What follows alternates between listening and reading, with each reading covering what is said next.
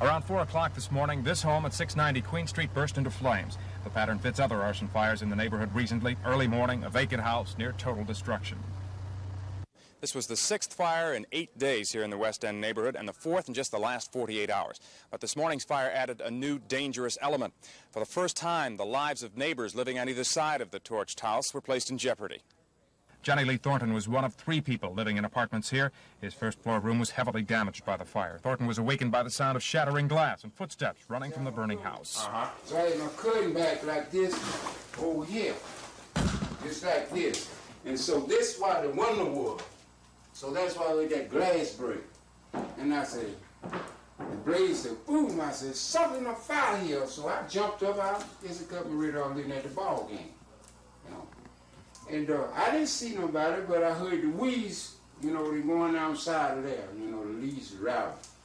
The noise Thornton heard suggests that firebombs were tossed into the house. Arson investigators confirmed today that they are indeed working on that theory. The flames spread so quickly, they said some type of flammable material must have been used. Next door on the other side, Emmitt Pitts was cleaning up, trying to make his home livable again. There was considerable damage when flames reached the side and roof of his house, but he and his fiancée managed to escape. After she woke me up, I heard a splash. That was when someone threw something in the window over there. And she said the house was on fire, and I got up and ran downstairs. When I went downstairs, I hooked up a water hose. I told the lady across the street to call the fire department. Pitts tried to douse the flames with water from his garden hose, but the fire department arrived very quickly. Still, according to Pitts, equipment problems kept firemen from containing the fire quickly enough to prevent heavy damage to his home.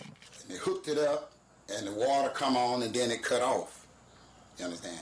And then it cut back on and cut off. They just don't have anything to work with. They got pool equipment and everything. The fire department, they did their job. They really did their job for what they had to work with.